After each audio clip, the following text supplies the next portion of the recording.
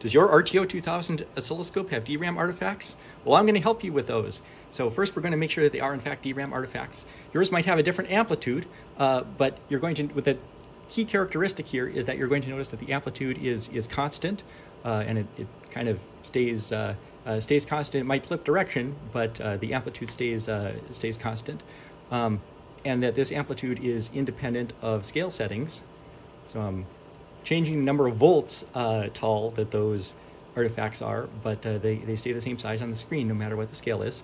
So that's the first indication. And the second key indication is that if you measure between adjacent artifacts, you'll note that the timing is 1.4 nanoseconds. So once you verify those two things, 1.4 nanosecond timing and consistent amplitude, may be different than mine, but it's consistent within your scope, then you know that you have DRAM artifacts. Okay, so there are 14 plausible chips that could be at fault if you have DRAM artifacts, and I'm going to tell you which one it is. So here's what you're going to do. First step is you're going to make sure that both channels are active in whichever bank has the artifacts. Now, my artifacts were in the first set of channels here, so that means channel 1 and channel 2 for me. It might be channel 3 and channel 4 for you. You're going to make sure those two channels and only those two channels are active. Now, if your artifacts were on channel 3 and you had only channels 3 and 4 active, you would also need to move the trigger off of channel 1 and onto channel 3. We want the two channels in the banks without the artifact, we want those inactive, and we want the two channels in the bank active. All right, so we've got that set. Now the next thing we want to do is we want to stop the scope when we've got an artifact in the first position after the origin here. So like you run the scope, you figure out what that position is, first position past the origin or on the origin, and then you go into history mode and you scroll until you capture one in that position. There we go. All right, so now what you're going to do is you're going to zoom in on that artifact, and you're going to drop a cursor. Oh, and if the artifact disappears here, it's a DRAM artifact. It can appear on the way to the chip or on the way from the chip. So if it disappears here, just fiddle around with the positioning until it comes back. It'll come back.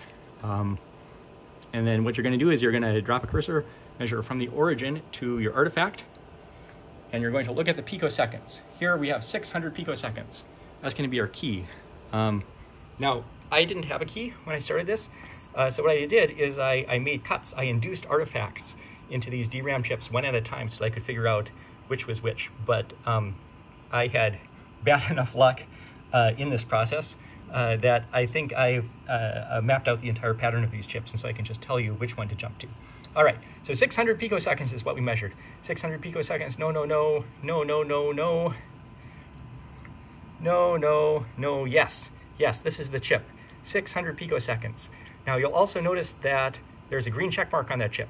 That green check mark means that I actually physically verified this. I cut a trace on that chip and observed that cutting the trace induced an artifact on that chip.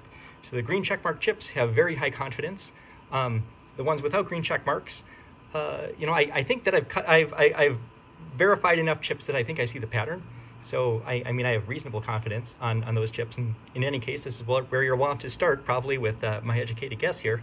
But the green chips have very high confidence, and so take the picoseconds that you measured, look up the chip, and that's the chip that you're going to need to remove and reball a new one, replace it, and easy peasy, right? Well, I'll wish you the best of luck, and you wish me the best of luck, because I still have to actually do this. Yeah. Well, hey, at least you know the timing now. Good luck. John out.